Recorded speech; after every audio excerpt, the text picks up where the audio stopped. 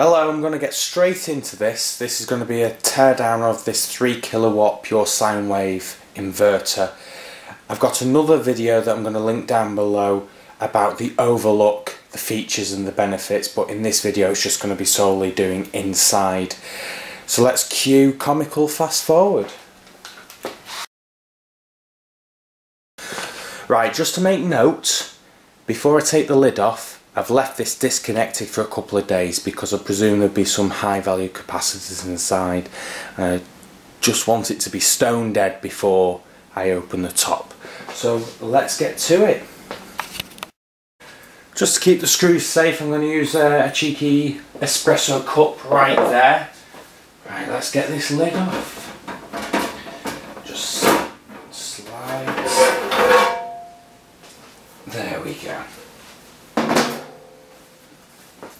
So as I said before, this has been disconnected for a couple of days, so it's all going to be relatively safe. What I'm going to do now, I'm going to pause the video, make a note of where all the cables are connected, and then we'll get taken apart.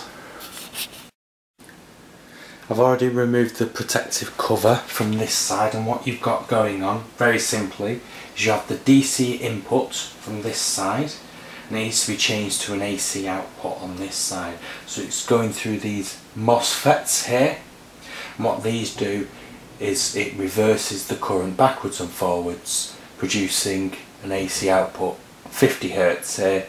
They produce a lot of heat, hence these bulky heat sinks. You've even got a temperature sensor on that side there. This is what is called the inverter. If the AC was getting converted to DC, this would then be called a rectifier. On this side you've got the toroidal transformer. This is the physically heaviest part of the inverter. This is where it ramps up the voltage to 240 volts output right here.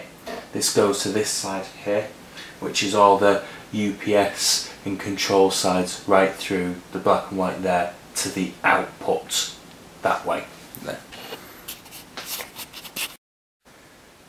Here's another look of the input side, and you can see the row of blade fuses there, all rated at 30 amps.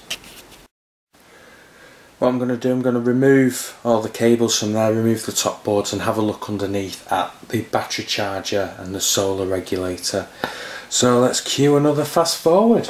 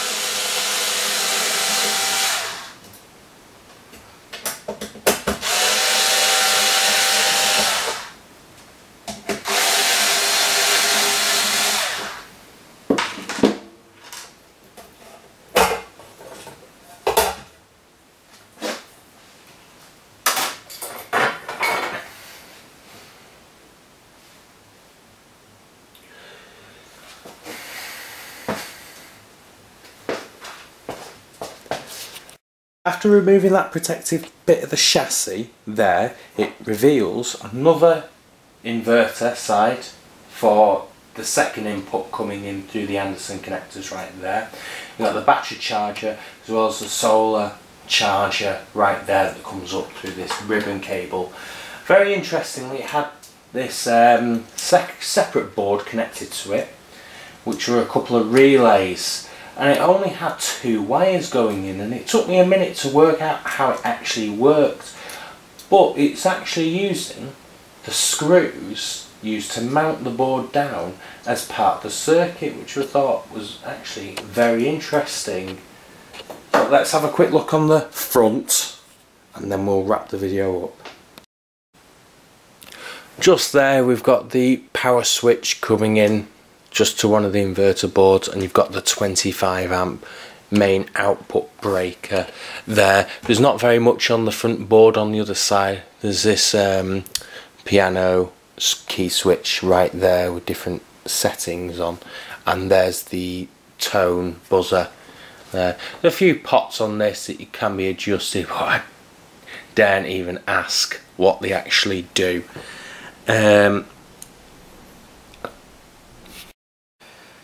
I can't sign off without showing you these PCB traces underneath the MOSFETs. It truly is a thing of beauty. Honestly, I wish I could describe how it actually feels when you run your fingers down these. But anyway, I'll catch you later.